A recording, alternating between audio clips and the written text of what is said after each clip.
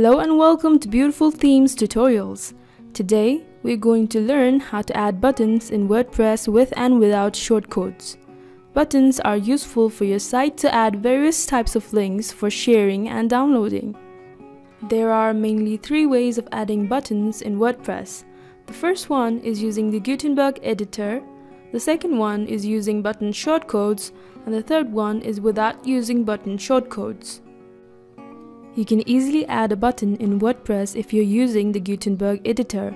First, add a new block and go to Layout Elements. Then, click on Button.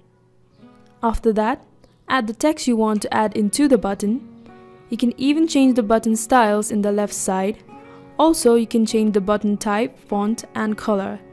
Now, to add a button using shortcodes, you need to install and activate a plugin called the Max Buttons. Once the installation is complete, go to the newly added Max Buttons option and click on Add New.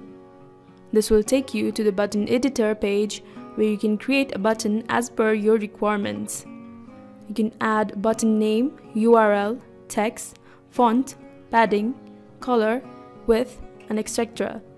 There are many more settings like the borders, backgrounds, if you scroll down.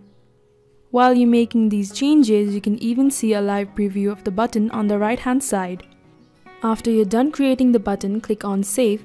To add the button to your post, click on Add Button option, which is added to the top of your post editor. Then, select the button you just created. This adds the button shortcode to your post editor, and your button will be added to your post.